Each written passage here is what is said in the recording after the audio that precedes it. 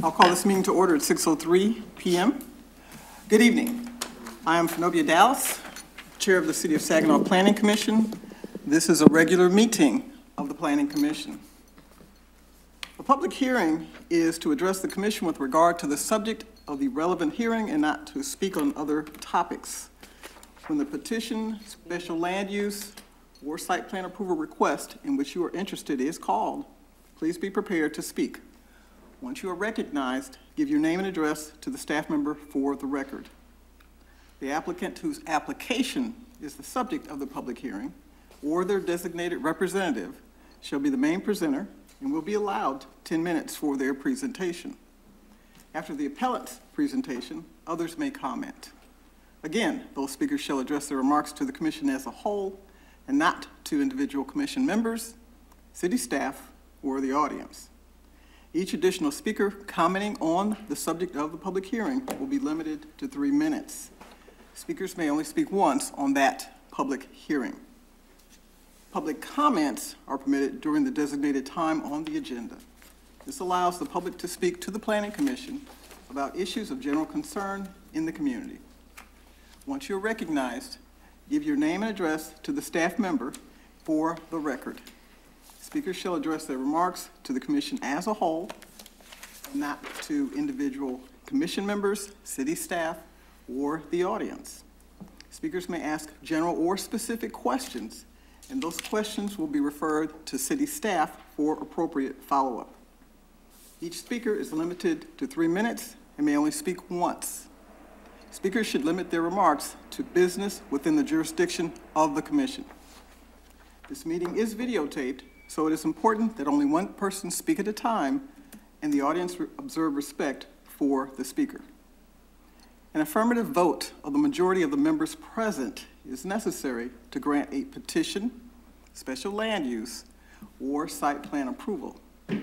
Recommendations on all petitions, special land uses, or site plans made by the Planning Commission are then forwarded to City Council for disposition. Are there any questions? Staff Zimmerman, will you call the roll, please? Yolanda Bland. Present. Fred Zawerko. Here. Zenobia Dallas. Present. Floyd Clark. John Milne. Brenda Moore. Jack Nash. Present.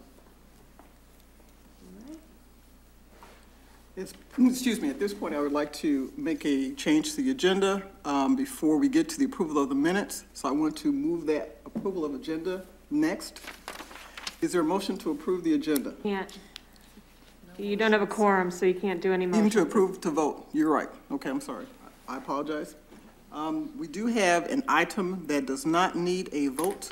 It is simply a report on a ordinance change that I would ask Staff Golan to make to us, for us at this time. Thank you. So recently, phenomena is the increase in solar energy systems. Our zoning ordinance somewhat addresses them just really within the definitions for the most part, and also the compliance with the height requirements and projections and yard encroachments. So what I'm proposing is for the consideration of a zoning ordinance addition, which would deal specifically for the solar energy systems. So if you're following that report that I provided, we would basically be moving the definition section or the items that are referred to within the general definition area, and then create a new section called solar energy systems, in which it would have its own definitions. And the definitions really help to identify or define the components and the development standards within for these. Just for your information, there's really kind of two types of solar energy systems: an accessory type of solar energy system, which would include solar panels on roofs, and then ground-mounted solar arrays. It could be either a single panel or an array of a couple different panels.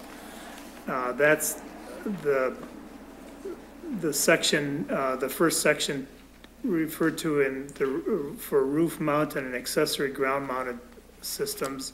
The second type of system is what's called a principal use solar energy system, which is basically, that's all that's happening on that site. That's the principal use of that site. And so that would include things, smaller arrays like what you would see, say, 10 or 12 panels together, and that would be referred to as typically a solar garden. And then you might have multiple properties put together where you have acres, and that would be considered what they call like a solar farm. So the first section, the roof mounted and accessory ground mounted solar energy systems, really kind of deal with the subject of height setbacks and things of that nature. We've permitted those in the past. The building inspectors have approved roof-mounted solar systems. So it really isn't much different than the way we do it now. It's more formalized though. In addition though, you have the accessory ground-mounted systems that might include like, oh, you'll see solar lights, or somebody that maybe has just one panel out there to charge a battery or something to that effect. And so those are all considered an accessory use to the primary use of a home or a business building. And this zoning ordinance kind of defines where you can locate those things.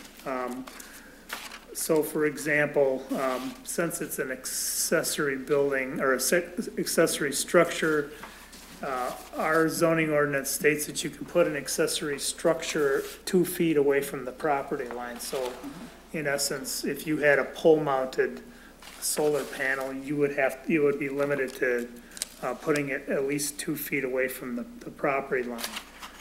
Some of the exceptions to this would be like low voltage landscape lighting and things of that nature. It does require a permit to be obtained from both the building inspection as well as the electrical inspector.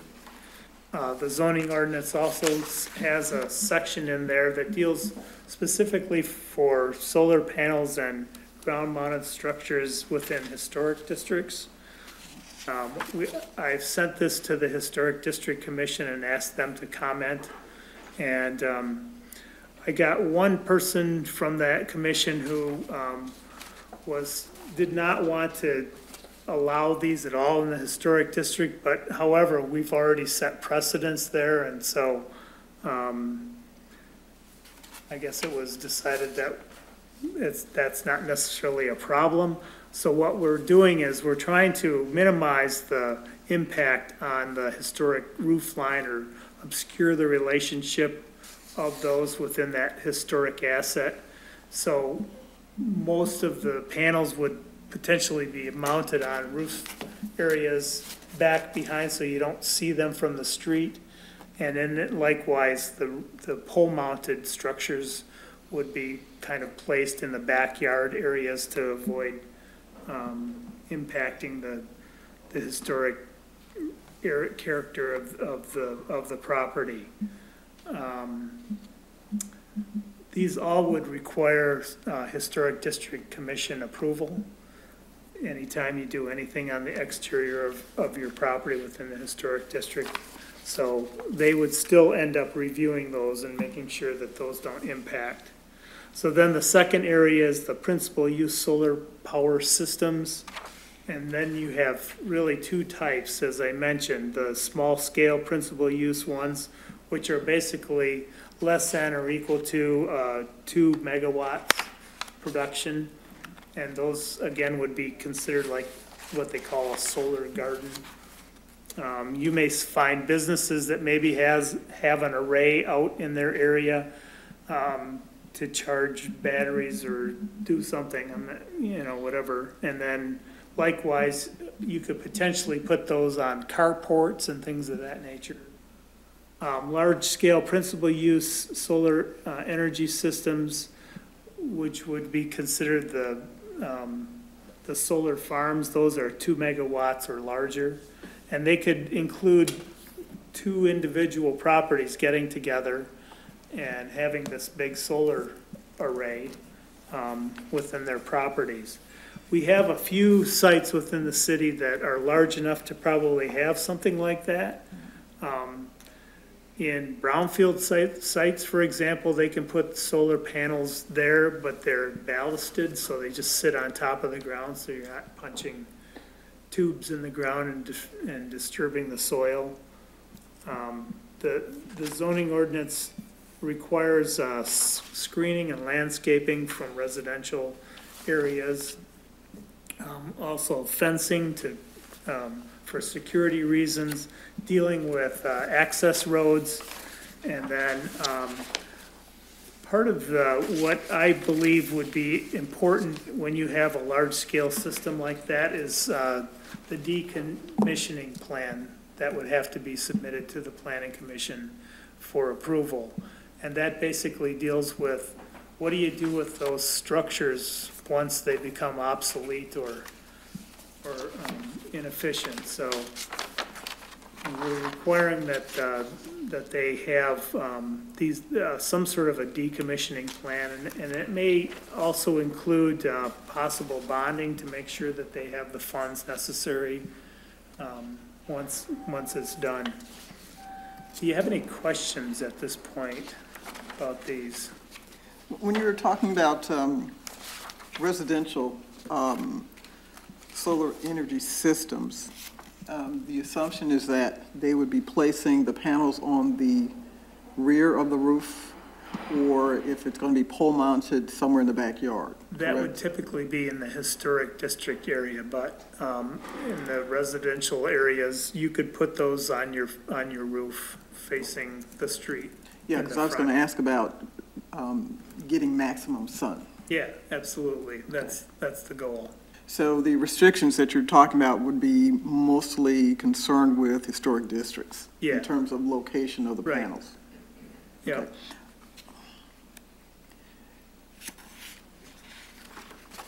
The pole mounted or ground mounted systems, we'd want those in the side or rear yard. That's what's required. We wouldn't want those out in the front yard. Right, right.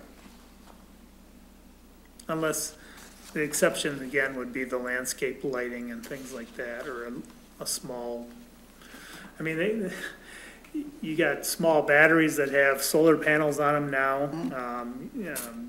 You got other little accessory lighting and things of that nature that come with solar panels. So, I mean, again, there's some exceptions to the rules, but they're primarily the low voltage ones. I noticed you were talking about low voltage, but you don't really have, and I didn't see it, maybe I missed it, any particular sizing in terms of length, I guess width? it's common standard. So if you go to any home improvement store and you're looking for low voltage lighting, I mean, there's sort of a category of that. I can see your point though of maybe calling it out. Well, I'm even thinking about solar panels on roofs.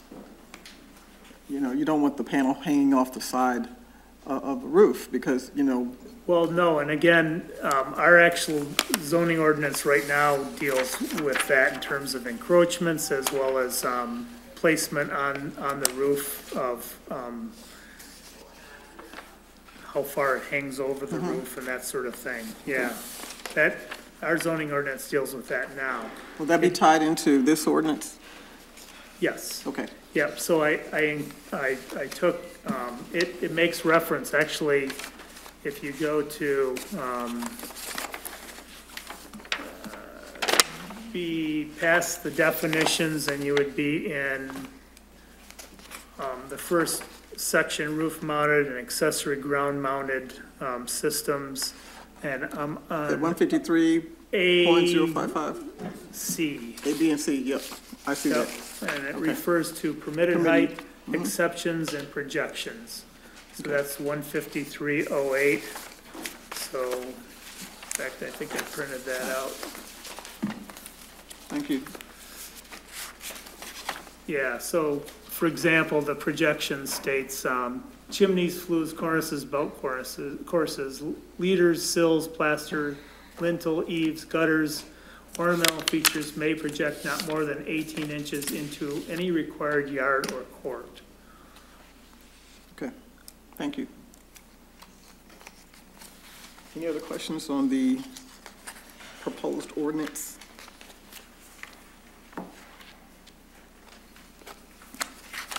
Thank you, Staff Dolan. So this is for introductory at this point. I've contacted some solar industry individuals to get some feedback from them, and I have not gotten anything from any of the contacts that I've made. My plan is to bring this back at the January meeting and perhaps hold a public hearing on it as well, and then we can have more discussion on it. And if we need to tweak it, we could bring it back even into the February meeting, adopt it for recommendation to the city council for consideration then. Okay, thank you. Another item for your general report is the master plan, action plan review. So the report that I submitted to you has the checklist items from the action plan for year one. That's listed in this table that looks like this. And so I just wanted to bring you up to date on what we are working on to address some of those. We have been in contact with Ms. Evelyn Ravuri from SVSU. She is the professor of geography at the Department of Geography. And she has expressed an interest in collaborating with us and bringing some students in to help conduct some data gathering and implementation steps as part of the master plan. What we're going to focus in on is the Cathedral District. If you remember, in the Cathedral District, the area there was identified as something that does not have an associated zoning classification. And the idea is potentially, if the data bears out, we would like to potentially expand the riverfront mixed-use area. Maybe not call it the riverfront mixed-use, but expand mixed uses within those areas.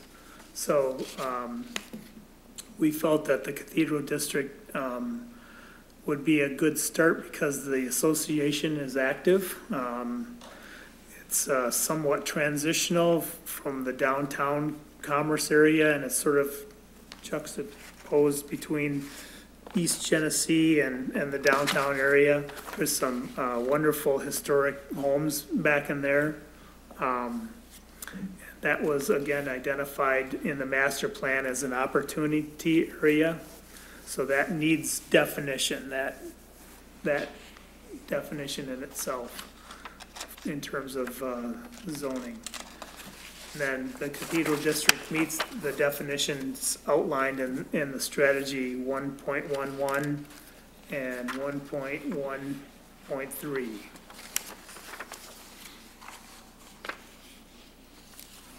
And then I provided in the task there what we would be doing in terms of the scope of work.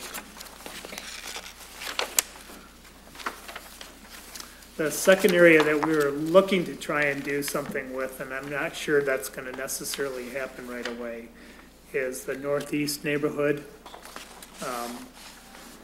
Michigan State Urban and Regional Planning Department has this practicum where they send junior and senior planning students in an area, and they could help us. We did not meet the first cut, but we were given some indication that if more students signed up for this semester for something like that, then they might be able to squeeze us in. The last thing is the Iron Bell Trail. We've been talking with the Saginaw County Parks and Recreation to do a connector across Center Street Bridge to the Headwater Park that's been developed.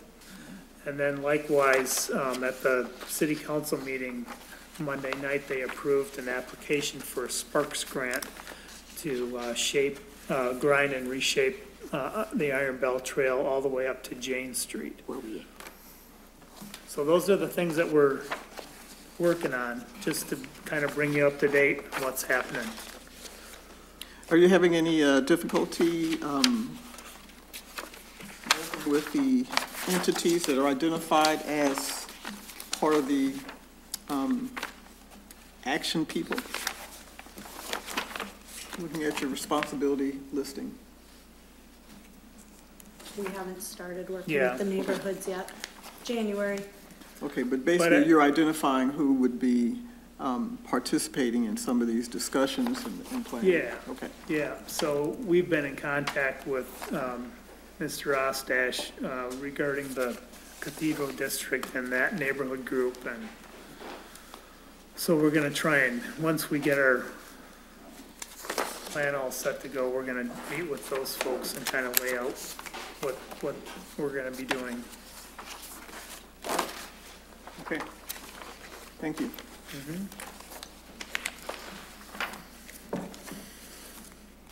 Staff Zimmerman, do we now have a quorum? Yes, we have a quorum. Thank you. I'm sorry. I told y'all ahead of time. Is there a motion to approve the minutes from September 27th, 2022? So move more. Second, Nash. Moved and seconded to approve the minutes from September 27th, 2022. All in favor, please say aye. Aye. Opposed, say nay. Thank you. The minutes are approved. The next item on our agenda is the approval of the agenda. Is there a motion to approve the agenda? So move more. Second, Bland. It's been moved and seconded to approve the agenda. Please note that we've already addressed a couple of items already. All in favor of approving the agenda? Aye. Aye. Any opposed, say nay. Thank you. Agenda is approved. The next item that we have on our agenda is new business. Madam Chair, Yes, sir. doesn't she have to say she's here? No. No, she doesn't? No, I'll it's just, note it's in the just minutes. recorded in the minutes what time she. Yeah, when she Yeah. came in. Okay. Madam Chair, there has been a recent update to the report that you received for the next item on the agenda. That was discovered, pointed out to me a couple hours ago. Okay, sleeping. What's up? Can you point to me the change? Staff Golan? Staff Golan? Can, So the change is that the proposal that we're going to be considering this evening is closer to Fortney Park than what is allowed. And that's pointed out within the report. So in The the recommendation separation section? distances. So that may require, or that will require a variance on it. Thank you. The next item on the agenda is new business, and we now open the public hearing for the item listed on the agenda.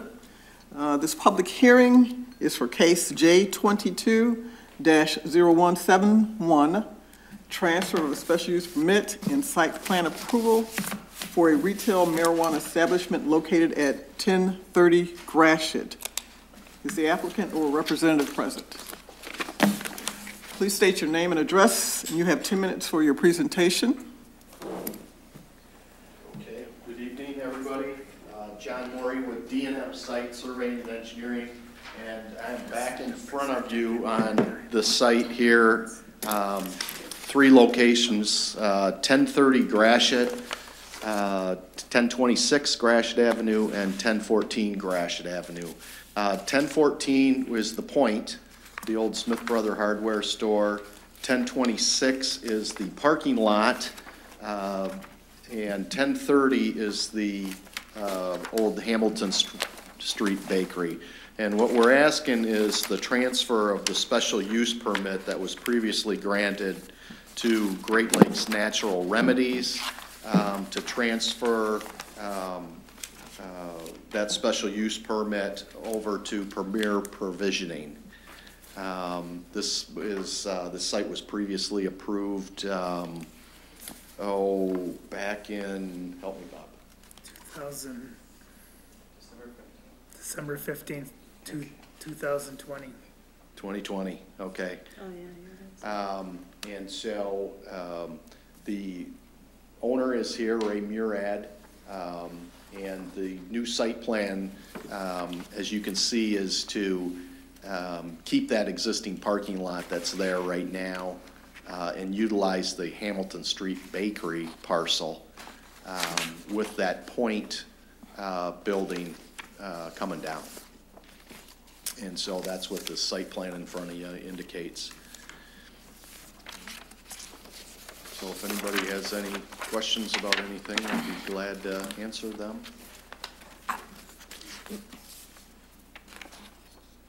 Is your presentation completed? Yes. All right, thank you. They can ask questions after the public hearing. Is there anyone else here, is there anyone here who would like to comment on this case?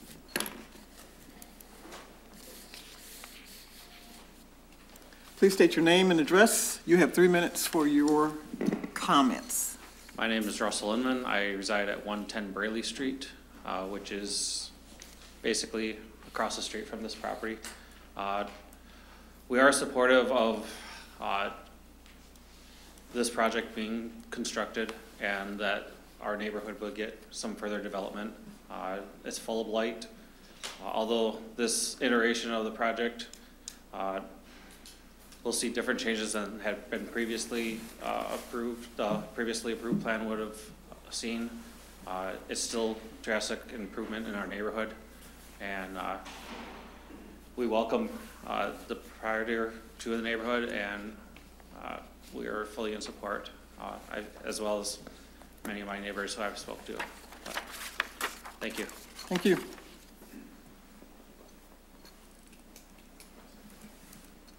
Is there anyone else who would like to comment on this case? Please come to the podium. State your name and address, and you have 3 minutes for your comments. My name is Bill Ostash. I live in the Cathedral District, and I'll speak in favor of this. It definitely would be a definite improvement for that area. I've seen the plans. I like the fact that they've kind of redid some of the entryway into the 2 streets for Brockway and that, as there's going to be some grasses and some vegetation in there too. I also like to speak in favor of Premier Provisioning because they are in my neighborhood. They're just a few blocks away, and it's been a great business over there, very quiet, don't even know they're there. So thank you. Thank you.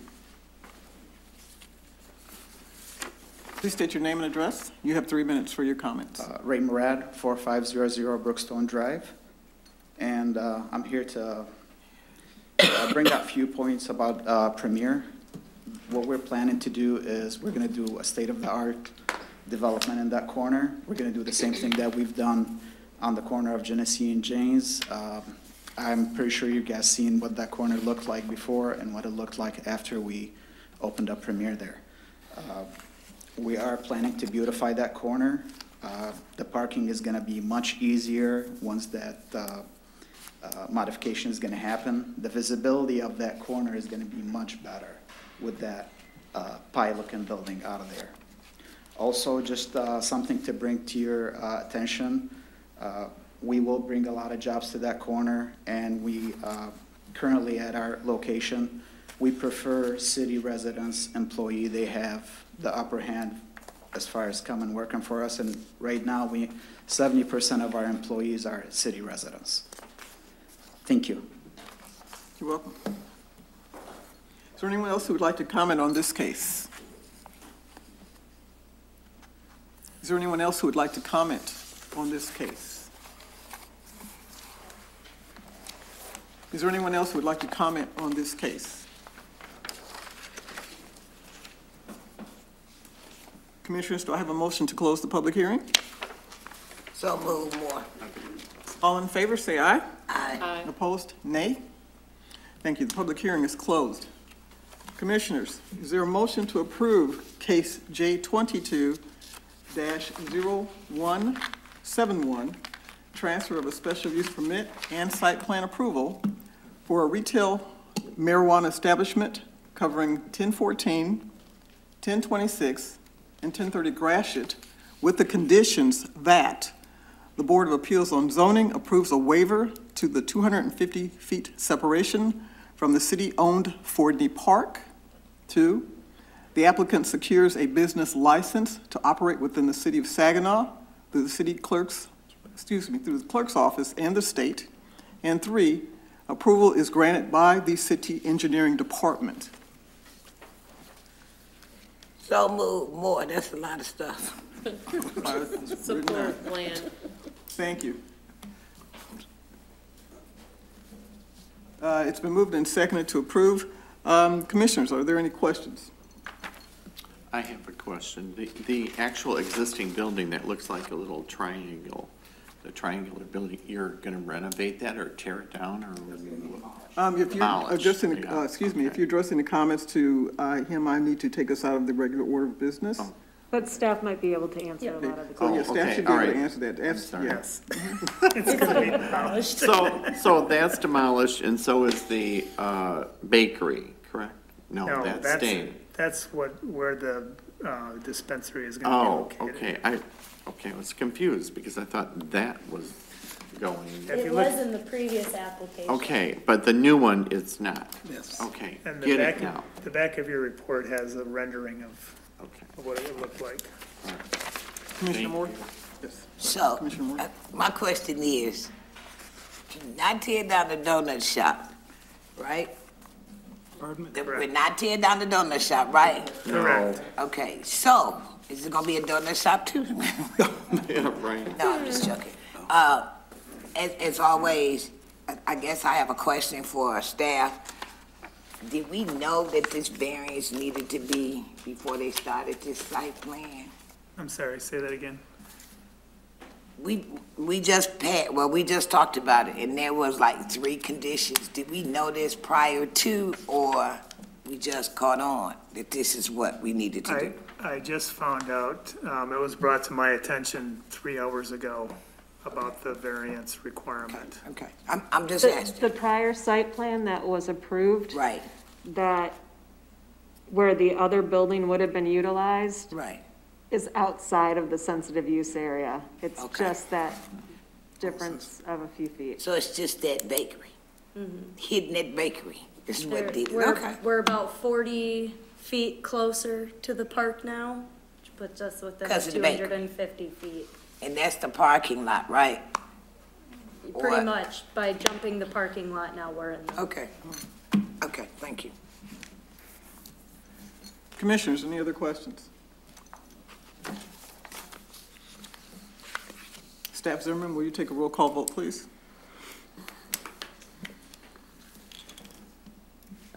Commissioner Bland. Support. Commissioner Zerwerko. Support. Commissioner Dallas. Yes. Commissioner Moore. Yes. Commissioner Nash. Yes. Motion is approved. Thank you. The next item on the agenda is the approval of the 2022 Planning Commission Annual Report, which is required per the Michigan Planning Enabling Act 33 of 2008, Section 125.3819. And according to the report, the terms of 3 members will expire this month. Is there a motion to approve the City of Saginaw Planning Commission? There's not necessarily a need for this to be approved. This is something that has been completed every year. Okay. It's something just for reporting for the city-wise. We actually have to have this every year now for our RRC certification, and it's never been brought, I don't think it's ever been brought before you I've never guys. seen this. So it's just a summary of everything that has happened between you guys and the Board of Appeals of Zoning, and any trainings that we've had. This is essentially what we would give to prove that our planning commission is active and doing things. Okay, thank you. So can I ask the question? Yes, you can. So can we just say we want to file it? Receive and file. I don't know if that's really necessary. Receive and file? Sure. I'm asking. Sure, yeah. Okay. Do a motion to receive and file. I make a motion that we receive and file our planning commission for 2022 annual report. Support. It's been moved and seconded to approve, to receive and file the 2022 master plan, Planning Commission annual report. Done. Next item on the agenda is the approval of the 2023 meeting calendar. There has You need to been vote. one change. Don't need a The vote? vote. You got to vote on the, You got to vote. Oh, sorry, I forgot. Just got to vote on it. Yes. Do we need a roll call vote, or can we just say aye? just I. Yes. All in favor of approving the 2023 meeting calendar, please say aye. Nope. Aye. Opposed, say nay. We're back on receive and file still for the. Yeah, we didn't have a vote on the receive and file note. Okay. That was what I was. Don't be complicated. That's okay, that's why we have staff with us to keep us on track. Thank you. Did I get the right report? Okay, calendar. So you have a motion and a second to receive and file the 2022 plan annual report. You just need a vote on it. Right, okay, thank you.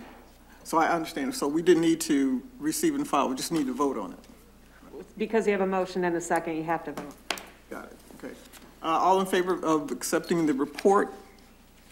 Aye. Opposed? Thank you, Now you're on your meeting calendar. thank you. I do have one comment about this. This Tuesday meeting in December just did not work out because of the way that holidays are going to be this next year. So we are, at this point, saying we will have no December 2023 meeting. If we have to schedule a special meeting because of a project, we'll just have to do that. Okay.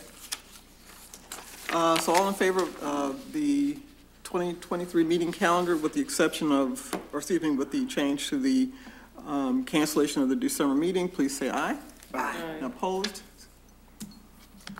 Thank you. Next item on our agenda is the public comment. This is the time for public comments, which allows the public to speak to the Planning Commission about issues of general concern in the community. Once you are recognized, give your name and address to the staff member for the record. Dr. Dowd, I apologize. I know we just took the vote. Was there a motion and a second on it? Did we, I don't think so. okay, Okay. I'm sorry. Always one. Yes, this is the Calendar. 2023 meeting calendar. Is there a motion to approve the 2023 meeting calendar? Motion to approve. Second. Thank you. It's been moved and seconded to approve the 2023 Saginaw Planning Commission planning calendar, or meeting calendar. All in favor, please say aye. Aye. Opposed, please say nay. Thank you. Now we're back on track. Next item on our agenda is our public comment. Again, this is the time for public comments, which allows the public to speak to the Planning Commission about issues of general concern in the community. Once you are recognized, give your name and address to the staff member for the record. Speakers shall address their remarks to the commission as a whole. Each speaker is limited to 3 minutes and may only speak once. Speakers should limit their remarks to business within the jurisdiction of the commission. Is there anyone here who wishes to address the commission about issues of general concern in the community? That's good. Is there anyone here who wishes to address the commission about issues of general concern in the community? Please state your name and address, and you have 3 minutes. Okay, Bill Ostash again, 1000 Hoyt Avenue in the Cathedral District. I found it very enlightening tonight to see that the Planning Commission is going to be looking to the master plan, some of the items that Mr. Gallen had talked about for my neighborhood. Matter of fact, I just had a conversation with one of the residents on the way over here. So talking to the neighbors and talking about this at our neighborhood association meeting, there's been a lot of support for what is being proposed to come with mixed-use neighborhoods. Without going back into the records, I believe it was in the 1960s, that was Planning Commission that was told to me. I cannot adhere to that, but mixed-use neighborhoods where we had stores and stuff were taken away, and it was basically just residential. So with this opportunity, neighbors are excited to see a possibility of little stores coming back, maybe laundromats or whatever we have, but also in my neighborhood too, I do want to make note that we have a very important family that lives in that neighborhood, and the last name is Mudd.